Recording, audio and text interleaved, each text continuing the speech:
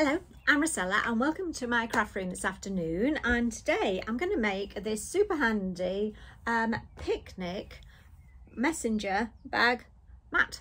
Picnic bag messenger bag. Any of those words in any order, but let me show you what it is. So I've used poppers to hold it all together. You've got a little bag there that you're going to fit your picnic in. You're going to get a drink in there. The dog's just run around because he thinks he's getting crisps again. No, you're not, Bows. And then when you're ready to sit down on your walk, you can then unpop your picnic mat, nice and padded, so you can sit on that. We've also got a little zip in the flap as well, so that you can keep your valuables in there whilst you're out for a walk as well.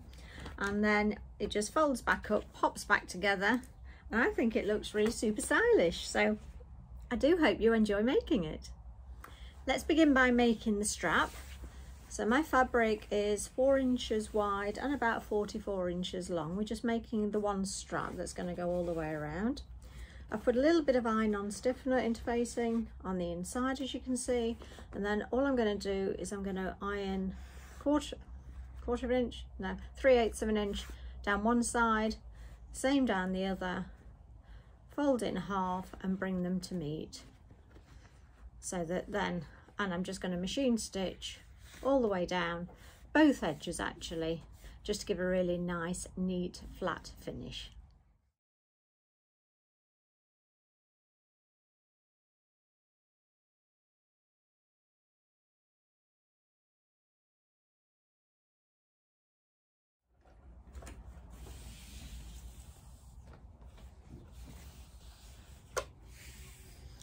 And there we have it. To be fair, it's about as straight as a dog's hind leg, but it's a strap at the end of the day. It's nice and sturdy, but it's quite soft, so when it's going over your shoulder, it's going to be comfortable as well.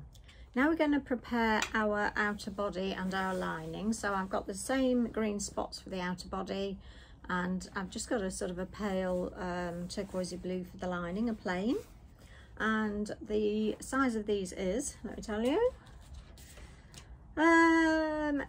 17 3/4 inches by 20 1/4 ish. If you're using fat quarters, you're going to need a couple of fat quarters of your outer fabric. So you've got the outer fabric and the flap, and then one the lining fabric, and that might tell you exactly what size it's going to be anyway. So I've got that. Then what I'm going to do is I'm going to attach some fusible fleece. So I've just made it 1/4 of an inch smaller on each side, just so that we don't get involved in seam allowances on that. And I'm going to attach that to my lining fabric now. So there's my fusible fleece onto my lining fabric, and then that's my outer fabric. I'm just going to pop those out of the way temporarily whilst we now prepare the flap over. Now I've got a zip on the inside of mine, so let me tell you the sizes of the fabric that I've got. Got it written down, bear with. Pocket, okay, 11 3/4 inches by 10 inches, and I've got 2 pieces of fabric at that size. One of them I've put interfacing on to give it a little bit of a stiffener there, and then what I'm going to do is I'm actually going to put them wrong sides together, and I'm going to use Bonder Web to attach those. So Bonder Web, the one that's like double-sided sticky. So you've got paper on one side, you peel off and iron it on, so that then that in effect becomes one piece of fabric. So that's the one part. Now the next part, and again I've got one layer of interfacing, is going to be 10 inches again, but this time it's about 6 1/4. And I'm going to Bonder Web those two together also. And then what I'm going to do, why didn't I do this different colour to make it easy? I'm going to attach my zip to one piece, and then I'm going to fold over the other piece to meet that. So I'm just going to go away and Bonder Web, and I'll come back to you. So I've now got 2 pieces of fabric attached together with actually what turned out to be a bit of a patchwork of Bonder Web, because I'd run out, so it's all little pieces, but that's okay, it still does the same job. And then what I'm going to do is I'm going to put my zip between one of the large pieces and one of the small pieces. Oh, it is the only small piece and large piece, isn't it now? So my zip's going to go in there, but I don't want my zip right to the end. I'm actually going to set it in 1.5 inches from either side. So if I got a air erasable pen, that's heat erasable, or I don't know whether that'll show up. I will try it. And just measure 1.5 inches from each end.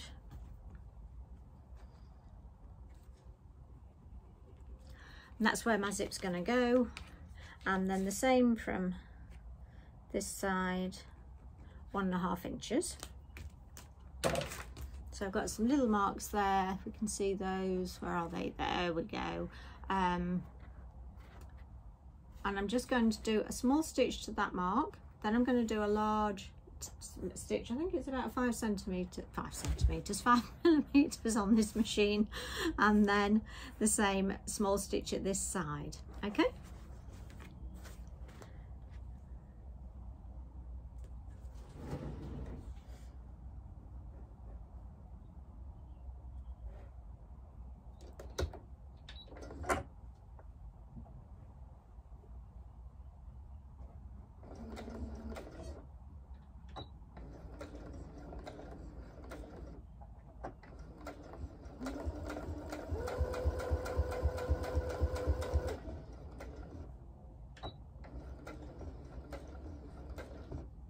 And so I'm just doing a back stitch at the end of the small stitches just to hold it nice and firmly before I then change my stitch length as long as it will go.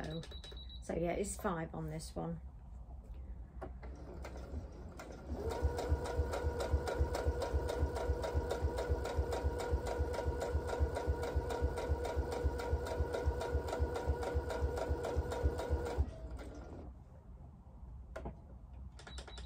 Change it back down, a couple of stitches to hold it and back on them,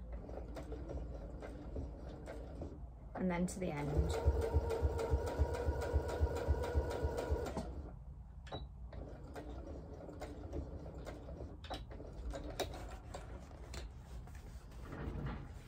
And then what I'm going to do is I'm actually going to press that open so that I can lay my zip on there. And I would take it to my ironing board, but that part of my craft room's very, very, very untidy. So I've stitched that together, and because I used a heat erasable pen, I've removed my marks. So I'm just going to put 1.5 inches back in again, and I'm actually going to do it on each side with tailor chalk, just so that it shows really, really well. I'm going to try and get that so that it needs to be closer to me so that you can see that. So 1.5 inches either side, and that's where my zip's going to go to. Let me show you that. Yep, you can see those, can't you? And then all I'm going to do is lay my zip down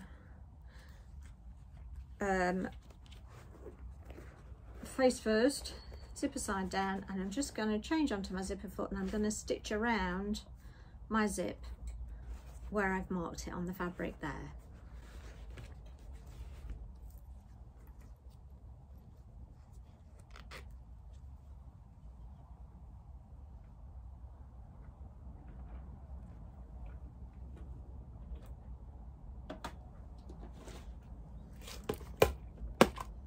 Going to pin it in first.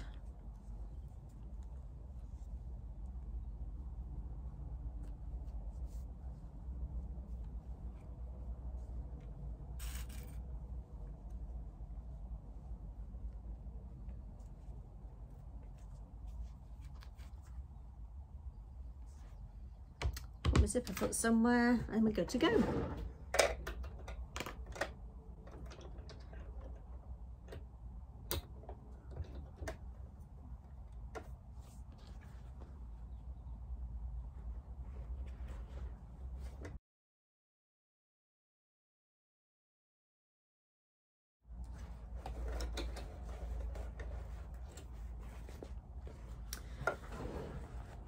And then all we need to do is remove those tacking stitches from the centre.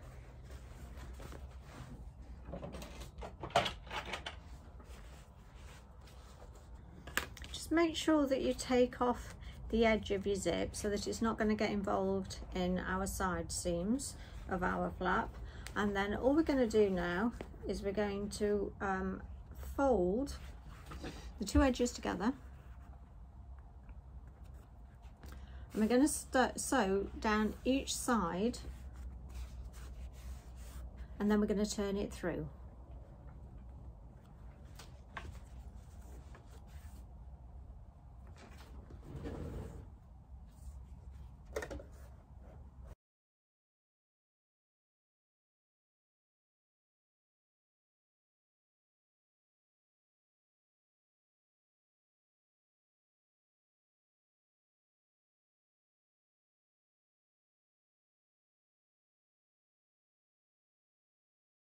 And you are going to want to clip those two corners before you turn it through, just to make it a neater corner.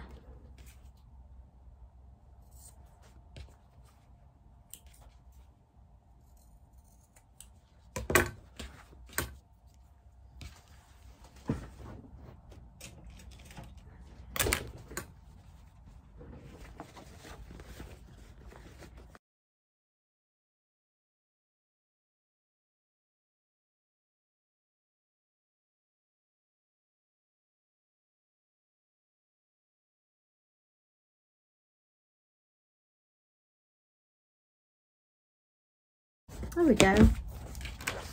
And then what I'm going to do is I'm going to press it, and I think I'm going to just do a little top stitch all the way around as well, just to neaten it off. And you can then decide whether your zip wants to be on the inside of the flap or on the outside. My zip's not especially neat, I don't think, and I think for safety and security, I quite like the zip on the inside of the flap. We now need to pop our flap onto our outer fabric and our straps also. So it's going to look, a bag is going to look like this. I'll fold that over so you can see. The flap is going to sit over the folded picnic mat, a bit like that. Which means that the zip is going to be on the inside of my bag, needs to be showing on the outer fabric. I'll get that so that you can see that. So there's my zipper. And all I'm going to do to get it in the centre is I'm literally going to fold my bag in half, and my flap in half. And I'm going to crease it. I might just put a little mark on there actually to make it really obvious. And then I'm going to fold my outer fabric in half as well. And I'm going to crease it again.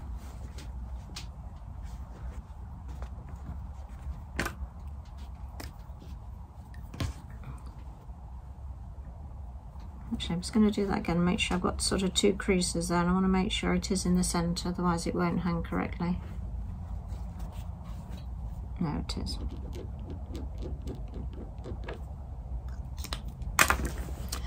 So raw edges together, that wants to match up there.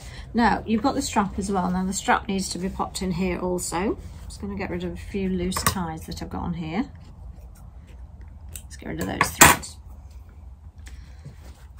And your strap is also going to come from your flap. I show you, oops, on this one. So this is your flap, and there's your strap, and that's lined up to the edge of the flap of your bag. So we're going to line it up to the edge. Now there's quite a lot of layers to go through here on your sewing machine, because I've got interfacing on all of these as well. So just check, go nice and gently, and make sure that if you need a walking foot on there, that you've got your walking foot or something on there. With your strap, you want to make sure that it isn't twisted. So it's going to come round, and then it's going to go flat on there as well. So your sandwich is your backing fabric, your strap, your flap. and then all I'm going to do is I'm going to stitch across there within the seam allowance. So the seam allowance I'm using is about 5/8, so I'm going to stitch at about 1/4 of an inch so that it's well in there. I'm just going to clip it, I think, with a couple of quilt clips just to keep it in place whilst I get to the machine.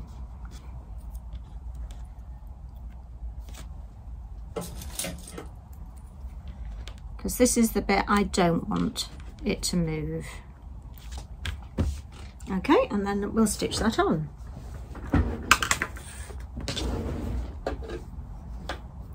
Now I think what I'm going to do is I'm going to stitch from the centre to one side and then the centre to the other side, so I've got less chance of that flap and those straps moving.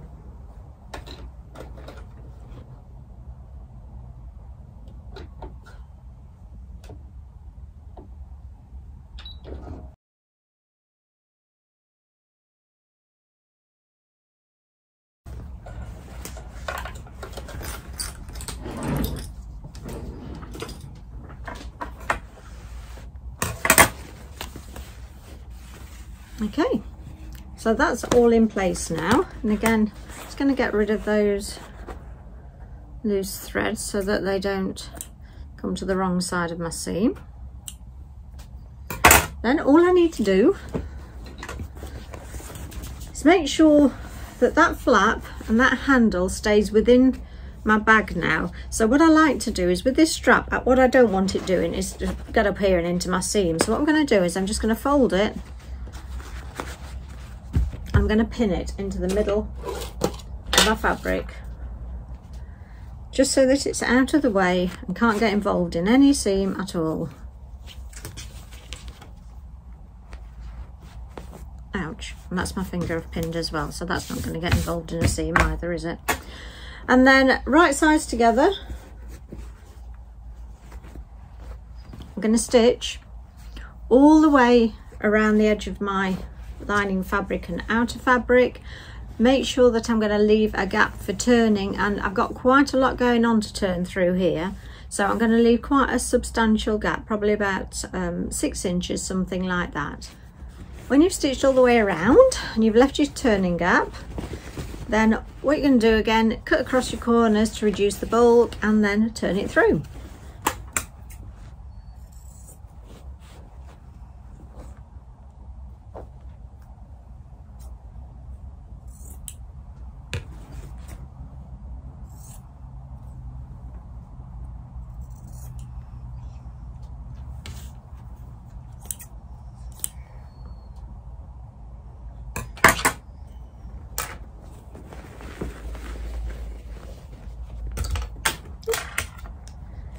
I like to use a paper crafting bone folder to turn. It's not got such a sharp point, so I'm less likely to go through the seam. Ooh, there's your pin that you held your strap down with.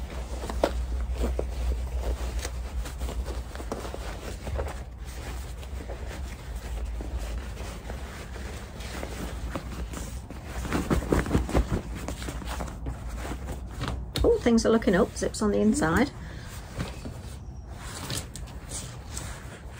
There we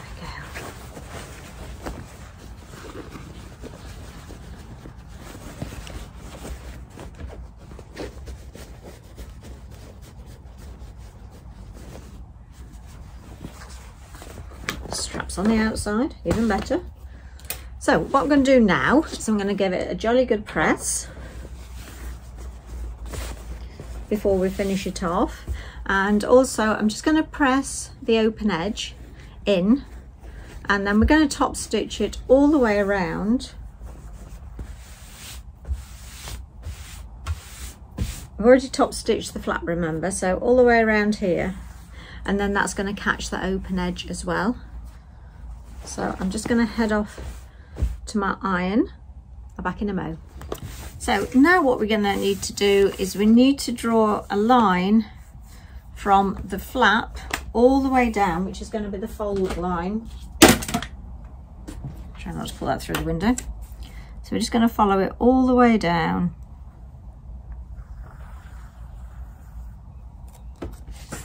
And the same with this side.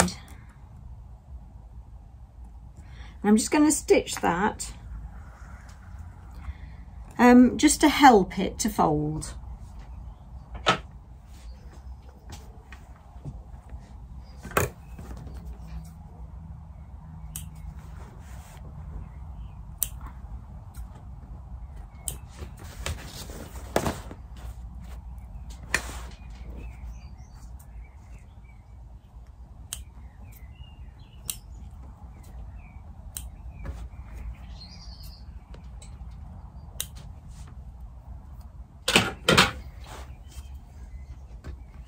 So we've got our stitch lines there on our fold lines. I'm just going to go and give it a bit of a further iron, and then we're ready to put our poppers or press studs on. So we're ready to put our press studs on. Now I have put 1, 2, 3, 4, 5, 6, 7, 8 poppers on here, and you can see there where they are on the inside as well.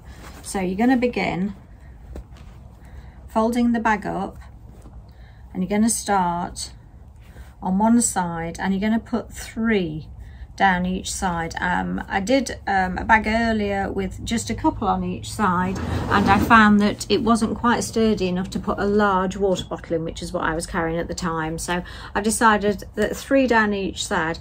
I've got poppers, but press studs will do just as well, but just make sure they're nice and sturdy.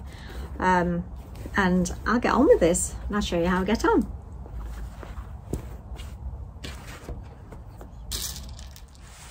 And there we have it. So it's our stylish messenger picnic bag, and so we can then fill it with our favourite snacks maybe. I found that a water bottle fits in there absolutely fine. We've got our zip there so that our valuables, phone, car keys, purse, all nice and safe and secure, and that's going to pop down onto there as well. Nice long strap, so it's going to go over the shoulder, and then when you want to sit down and have your picnic or do your stitching, your embroidering in my case, then all you need to do is open it up, eat the crisps, and you've got a really nice padded seat.